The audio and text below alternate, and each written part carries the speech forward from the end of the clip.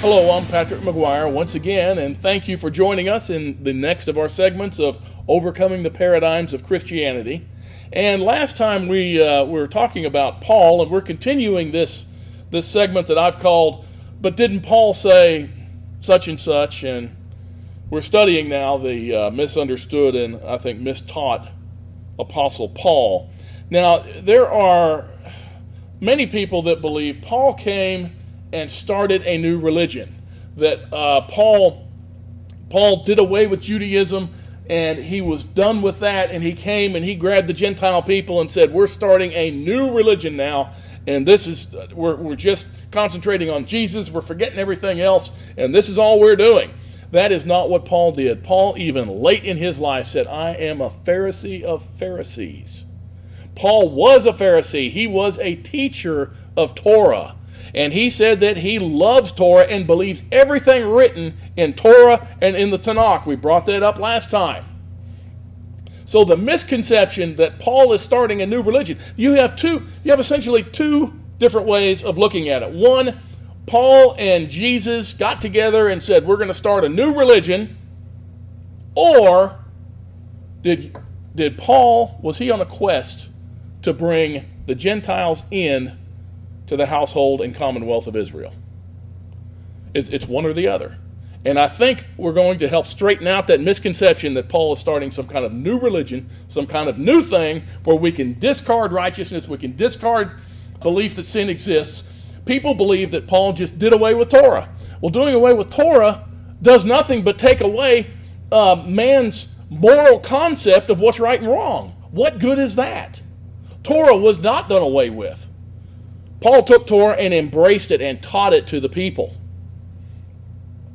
Now, one section here that I want to talk about, or one phrase that's used a lot, is that Paul said, well, let each man be convinced in his own mind. And if you're convinced you need to honor the Sabbath, then you go right ahead. And if I'm convinced I need to worship on Sunday, then I will. And once again, let each man be convinced in his own mind. And where does that phrase come from? That's another section in Romans. It's Romans 14, verses 5 and 6. Let's take a look at it. Paul says, one man regards one day above another regards every day alike. Let each man be fully convinced in his own mind. He who observes the day observes it for the master, and he who eats does it for the master. For he who gives thanks to Elohim, and he who does not, for the master he does not eat and gives thanks to Elohim. Well, is he saying here that each man should be convinced in his own mind as to what sin is? This is tantamount to saying we should follow our hearts. I've heard many Christians tell me this. I follow my heart. I talk to God. God talks to me. That's what I follow. Well, when we say we should follow our hearts, we're saying we're not really going to go by what the word of Elohim says. We're going to go by what our gut feelings are. We're going to go by our instincts. We're going to go by our heart. What does Scripture teach about our heart? Scripture says, do not follow your heart. Look in Jeremiah 17, verse 9. The heart is more deceitful than all else and is desperately sick. Who can understand it? Jeremiah 16, verse 12. You too have done evil, even more than your forefathers. For behold, this is what people are doing today. You are each one walking according to the stubbornness of his own evil heart without listening to me. So instead of obeying Torah, what we're doing here, what the majority of the world does, is that they follow their own heart because of a few phrases of Paul. Look at Proverbs 28, verse 26. He who trusts in his own heart is a fool, but he who walks wisely will be delivered. Don't be a fool. Don't walk according to your own heart. Ecclesiastes 9, verse 3 says, this is an evil in all that is done under the sun, that there is one fate for all men. Furthermore, the hearts of the sons of men are full of evil, and insanity is in their hearts throughout their lives. Afterwards, they go to the dead. So what's Paul referring to in this passage? Is he saying, go ahead and follow your heart? No, Elohim in his scriptures throughout says the heart is evil, but you need to follow your heart. Does Paul know that Scripture says that man's heart is evil? Yes, because Paul is a Pharisee of Pharisees. He knows the Scriptures very well. Yeshua agreed with Scripture about the contents of the heart.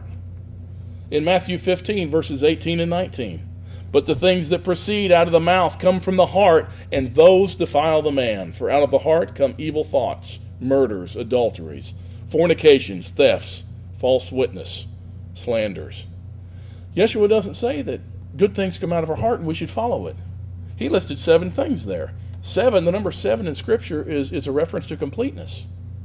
The heart is deceitfully wicked. Who can know it? Well, this passage by Paul in Romans 14, verses 5 and 6, is very simply misunderstood because we pluck those phrases from the entire passage. This is what I see out of people that are antinomians, that teach anti-law, that teach that we should disobey Elohim, and somehow that makes us right with him. If you think about the logic of that, just think about it. It's ridiculous, okay? This is what I've been told by many, many Christians. We should disobey the law of Elohim. We should disobey it. That way we're not earning our way to heaven. And I would agree with that. You're not. You're not earning your way to heaven through disobedience. We don't earn our way. We get our salvation. We are a part of the kingdom of heaven because His Spirit is within us. It's the new covenant that saves us. That new covenant came through the blood of Messiah. It's through Messiah that we have the new covenant. His Spirit is within us. It causes us to obey His laws, commandments, statutes, and ordinances. We have a desire to follow those laws and commandments and statutes and ordinances, His entire Torah. We want to please Him. That means that Torah then is not just a bunch of do's and don'ts. It's not just a bunch of rules and regulations. It changes everything. To the Jews, it was a bunch of rules and regulations. I'm going to follow it. And they couldn't, and they didn't, and they added to it. They added to it with their oral Torah, with their Jewish Talmud. And in their Talmud, they made the Torah of Elohim of no effect. And they did many such things. Read Mark 7, read Matthew 15. Both of those accounts, Yeshua is attacking the Talmudic oral Torah traditions of Judaism because they took their oral Torah, their oral traditions, and put them on the same level with the Torah of Elohim. And he said, because of this, you make the Torah of Elohim of no effect.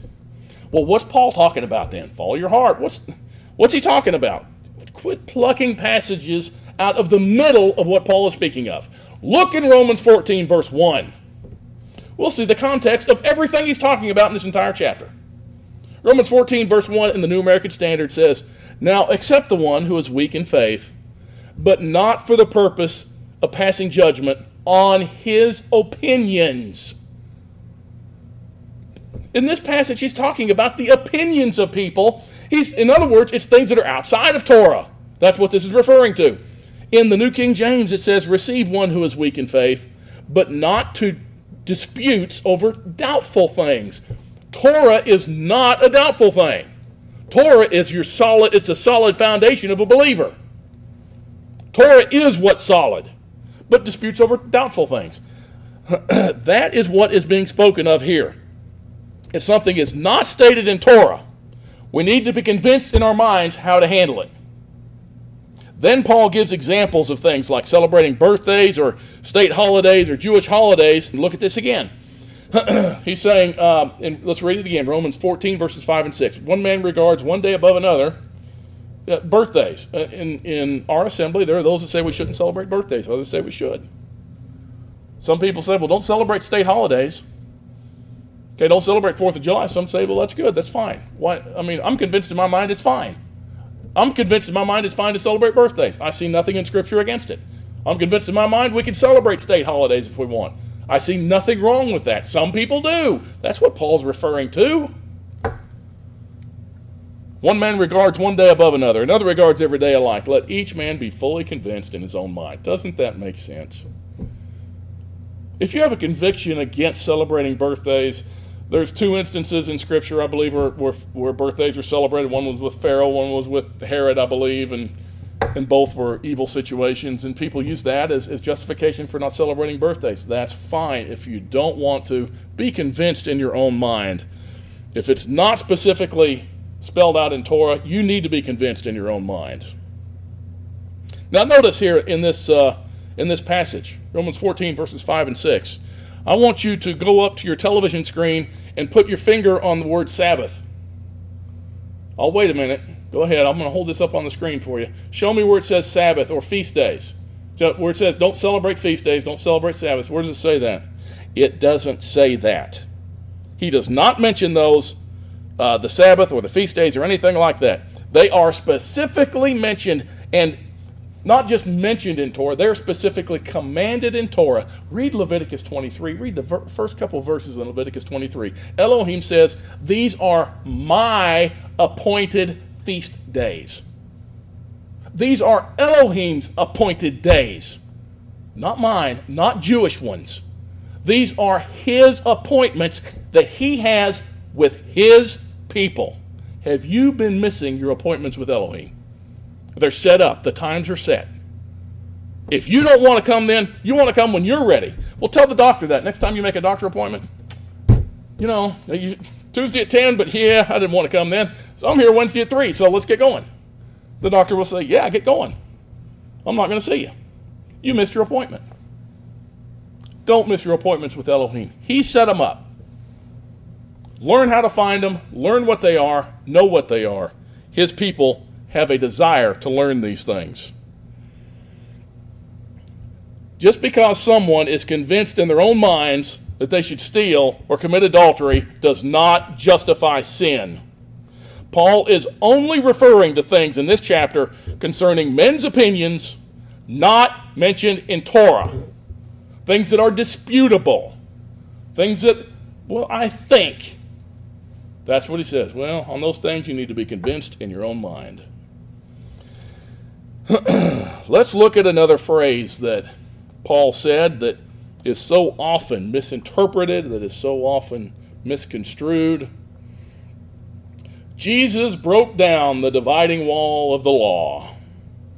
Now this misquote comes from Ephesians 2, verses 14 and 15. We're going to look at this in depth here. Let's just read the passage first.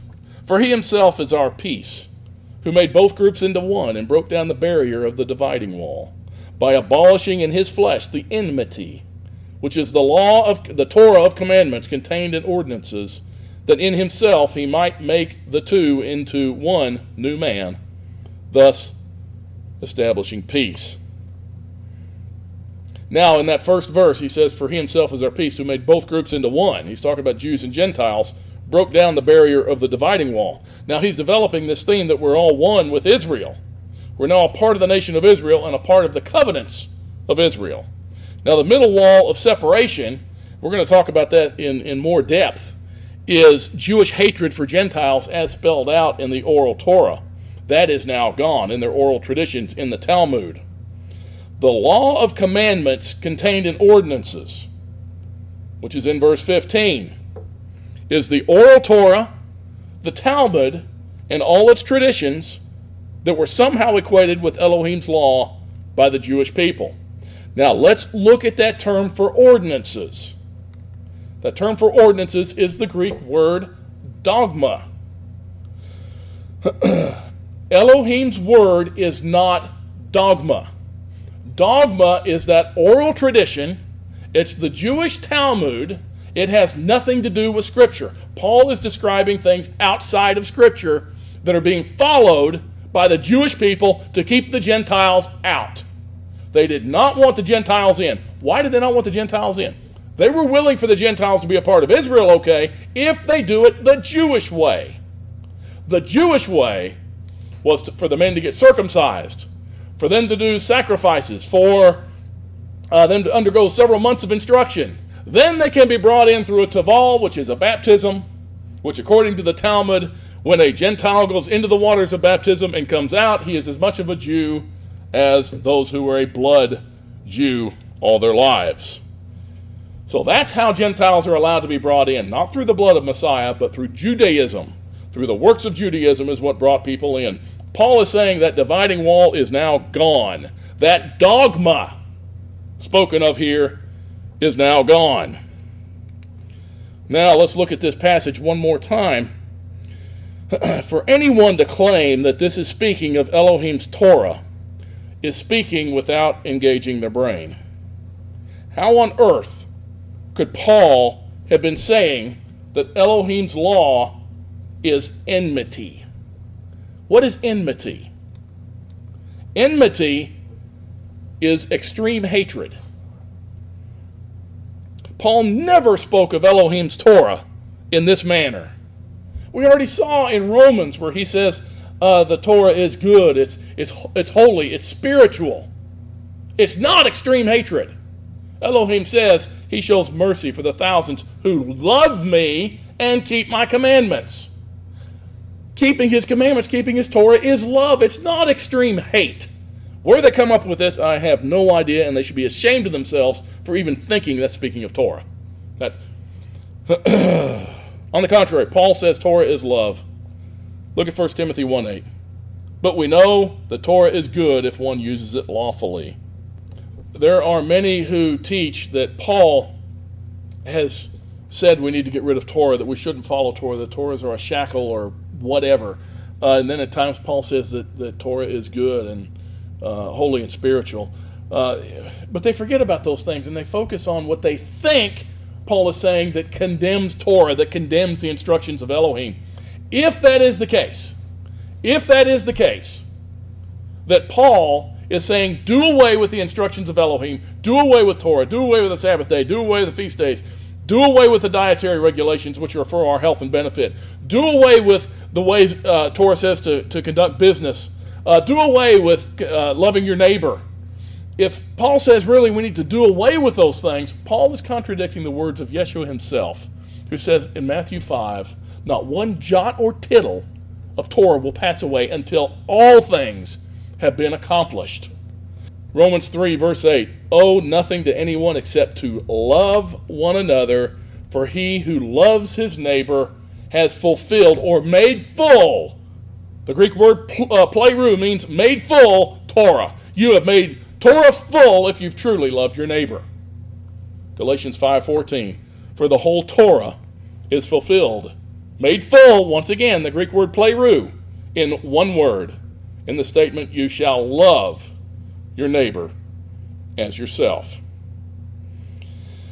This entire passage of Ephesians 2, chapters 2 and 3, is explaining the fact that if we have his Spirit within us, we become a part of Israel. Paul was big on explaining the new covenant to people. It's throughout his writings. Now, the Jewish people did not want the Gentiles to be a part of Israel unless they followed the oral traditions of their Talmud. That is what was removed by Yeshua. Now, Paul says you can become a part of the commonwealth of Israel without Judaism. Look in Ephesians 2. Let's start at verse 12. Let's read verses 12 and 13. Remember that you were at that time separate from Messiah, excluded from the commonwealth of Israel, and strangers to the covenants of promise, having no hope and without Elohim in the world. But now in Messiah Yeshua, you who formerly were far off have been brought near by the blood of Messiah. And skipping on down to verse 19, then you're no longer strangers and aliens, but you're fellow citizens with the saints and are of Elohim's household. He says in verse 13, but now in Messiah Yeshua, you who formerly were far off, excluded from the commonwealth of Israel, have been brought near. Been brought near to what? By the blood of Messiah. Been brought near to the commonwealth of Israel.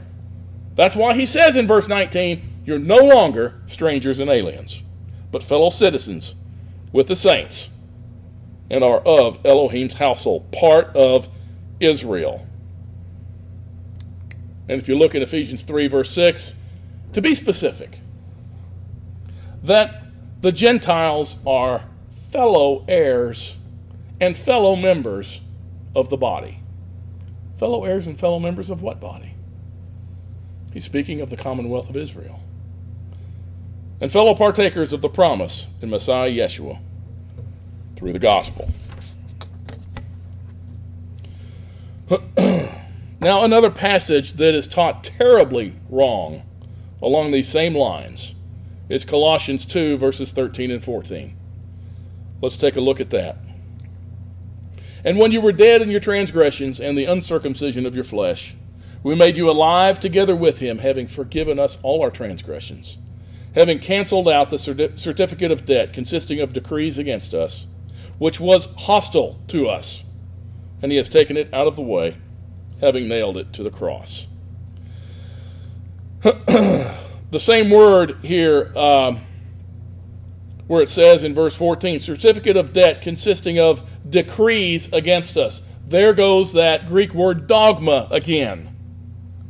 Consisting of dogma against us, which was hostile to us. There's that extreme enmity again. What is Paul speaking of here? He's speaking of the exact same thing he's speaking of in Ephesians 2 that we just read. He's speaking of those same traditions of Talmud. He explicitly states a few verses earlier. Let's look at Colossians 2, verse 8. He says, see to it that no one takes you captive through philosophy and empty deception, according to the tradition of man, according to the elementary principles of the world, rather than according to Messiah. Paul says, he doesn't say, see that no one takes you captive through Torah. He doesn't say that, because that's not what he means. He says, let no one take you captive through philosophy and empty deception. The point is, Paul says we are to follow the instructions of the Father. The instructions of the Father are given to us in the first 5 books of Scripture. Learn them, read them, and study them. They are what Scripture calls life. Let's look at another passage. We're justified by faith, not by works of the law. This is another passage in Romans. This time it's Romans 3, verse 28. For we maintain that a man is justified by faith apart from works of the law. Look at what Paul's doing here. It's another contrast between the Old Covenant and the New Covenant. Remember, with the Old Covenant, it was, I don't need Yeshua. I'll be justified to the Father on my own. I don't need the Father, or I don't need Messiah. I'm justified through obeying Torah. Versus the New Covenant, which is, I have failed. I can't achieve perfection. I need the Spirit of Elohim within me to give me the desire to write Torah on my heart and on my mind, to give me a love for the Father that I don't have on my own. Paul is saying that right here. He's making another contrast for it, for those 2 covenants. It's only through having the Spirit within you that gives you a heart for Torah. We see that it's through the faith that is given to us through the Spirit of Elohim that establishes Torah in our hearts and minds. Let's look at the whole passage.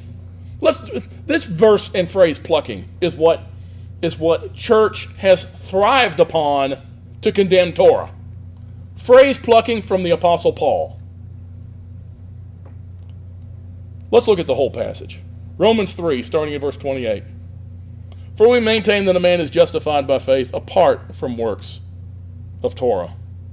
Or is Elohim the Elohim of Jews only? Is he not the Elohim of Gentiles also? Yes, of Gentiles also. Since indeed Elohim, who will justify the circumcised by faith and the uncircumcised through faith, is one.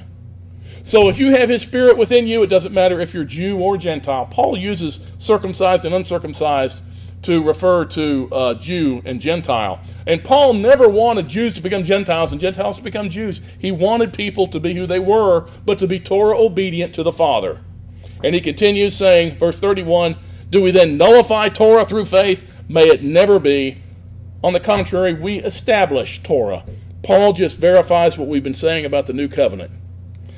It's the faith that's implanted in you through the Spirit of Elohim that writes your Torah, the Torah in your heart and in your mind, that establishes Torah. It's the faith that establishes Torah, and that's a gift of his Spirit within you. It's nothing you've done. That's why James tells us that if we don't obey Torah, we're not saved. If we say that we have faith without the works of Torah, our faith is dead. because it's the works of Torah that come from your faith. James says in chapter 2, starting in verse 24, you see that a man is justified by works and not by faith alone. And in the same way was not Rahab the harlot also justified by works when she received the messengers and sent them out by another way? For just as the body without the spirit is dead, so also faith without works is dead. If you claim to have faith, Paul says, James says, I'll show you my faith by my works. How can that be? Well, it's simple, because your faith is the implanting of the Spirit within you that writes His Torah on your hearts and minds, and it will show. This is an introduction to the passages of Paul that have been terribly, terribly misinterpreted. There are more. As a matter of fact, we're going to devote a whole DVD to the book of Galatians in the near future, and I think you will see that the book of Galatians is a wonderful writing on Paul's part, and not a writing that says we should disobey the Torah of Elohim. On the other hand, it is a writing that says don't become a Jew in order to get close to Elohim. He tells people to be what they are. He wants people to maintain what they are. Just because you obey Torah, it doesn't mean He doesn't want you to be an Arkansan anymore, or an American, or whatever. Paul wants us to maintain what we are. Be who you are, but be obedient to the Father. Keep in mind that Paul has been terribly, terribly misunderstood in our day. But there's a secret. Paul was terribly misunderstood in his day. Peter warns us not to twist the words of Paul in other scripture to our own destruction. He says, Peter tells us, man, the writings of Paul, they're tough. And there's a friend of mine just recently told me that she didn't like the writings of Paul because she thought he was double-minded. Torah yes, Torah no. Follow him yes, follow him no. And in some ways, it seems that way. Well, Peter had the same problem with Paul. Let's take a look at what Peter wrote in 2 Peter 3, starting at verse 14.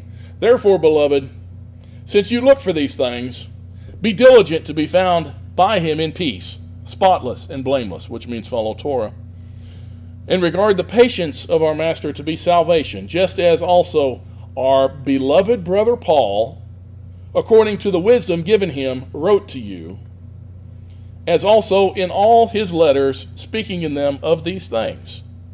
He's saying that Paul in all his letters wrote about you need to be in peace, spotless and blameless, and which means follow Torah. He says in Paul's letters, in which are some things hard to understand. Peter says some of his letters, they're hard to understand. And this is what happens, which the untaught and the unstable distort, as they also do to the rest of scriptures, to their own destruction.